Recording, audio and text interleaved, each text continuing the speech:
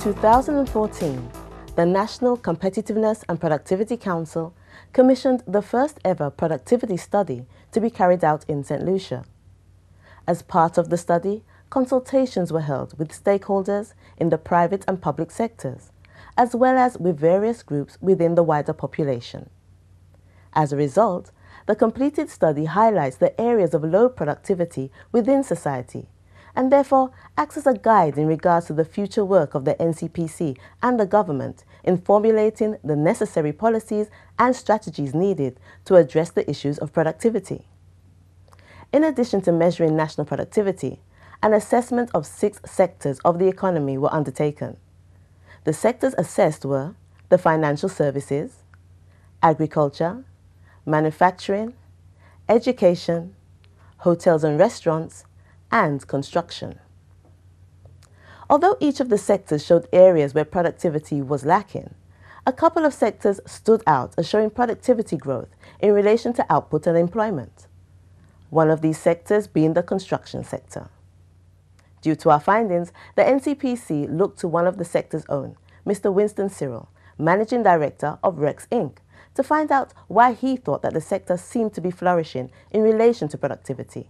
As people develop, businesses develop, individuals develop, they're going to have the need for construction because people are developing, they're going to build their own homes, businesses are developing, businesses are growing, they're going to have their own space available, they're going to need their own office space. Other businesses that are evolving are going to need business space. The tourist industry, as it continues to grow, you're going to have a need for construction.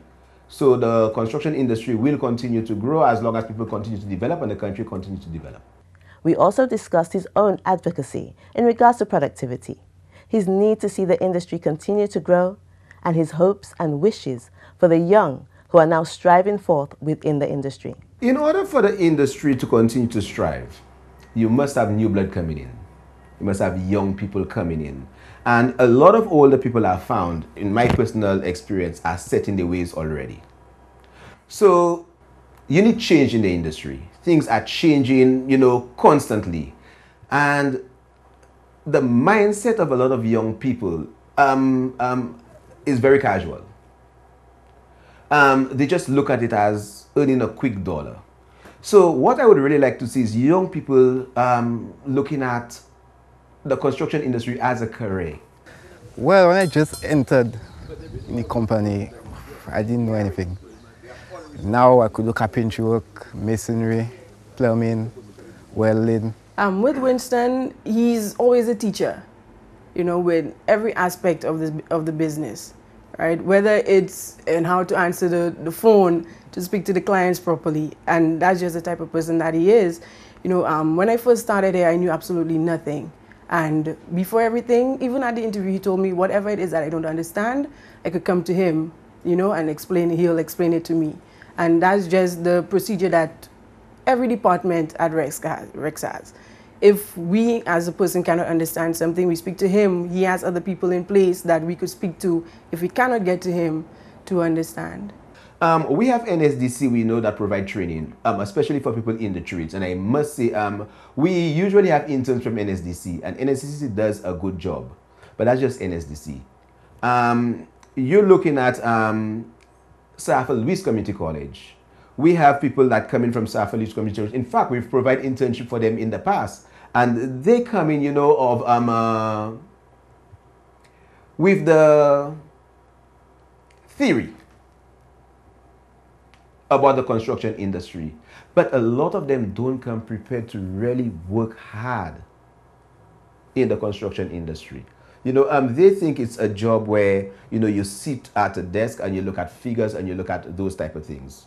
But the construction industry is not like most businesses.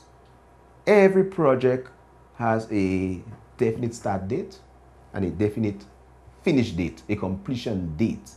And it has to be produced within that period of time. So as you get delays, the output have become greater.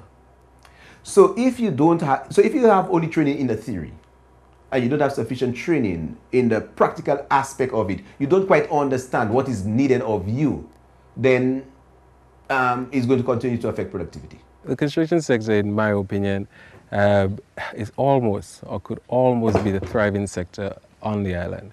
When I think of construction, I think of growth for the economy. The smallest person, the laborer, the helper, when he's employed, his family gets to eat.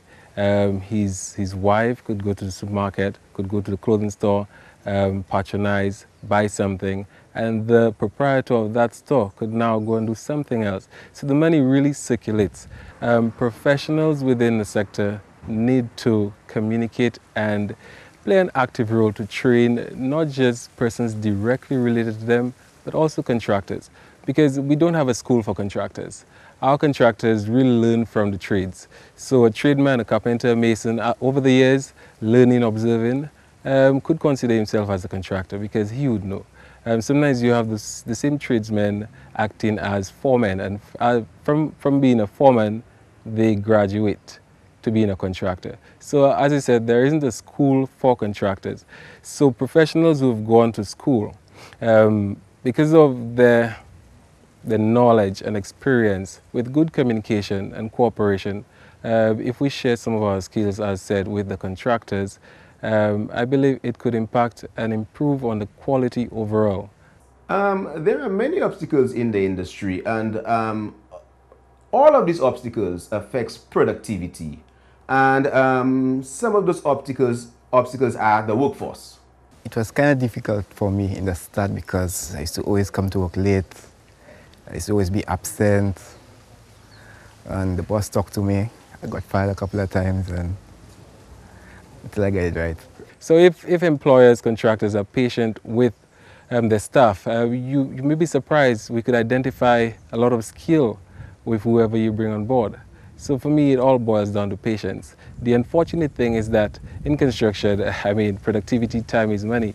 So if you continue to be patient with a staff and he's just not performing, you tend to lose money. So it's really up to the contractor to strike a balance between how much time he wants to invest with who he could consider to be a good worker.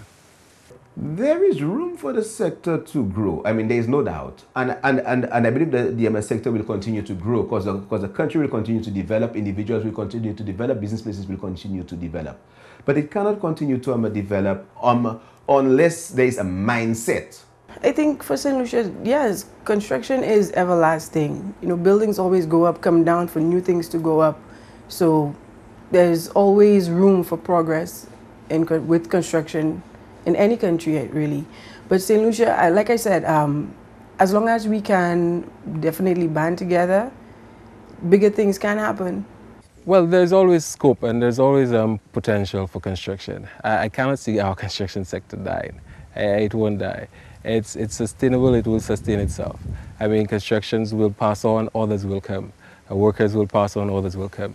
So it's something that we need, I believe that we need to put things in place to standardize the sector. It's another thing that we lack. If something is put in place, maybe by the authorities, to standardize the sector, then it will become sustainable.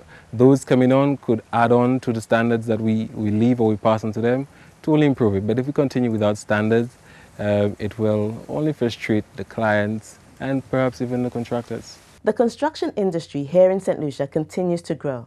However, as was indicated, certain steps and procedures will have to be implemented for the sector to continue on this path. A combined effort seems to be the only way to make this happen. And if all involved are serious about seeing the division continue to prosper, it is a combined effort that one and all will have to take. For more information on productivity awareness and development, call the NCPC at 468-5576 or 468-5571, or visit our website at www.stluciancpc.org, and be sure to join us next time for some more Productivity Matters.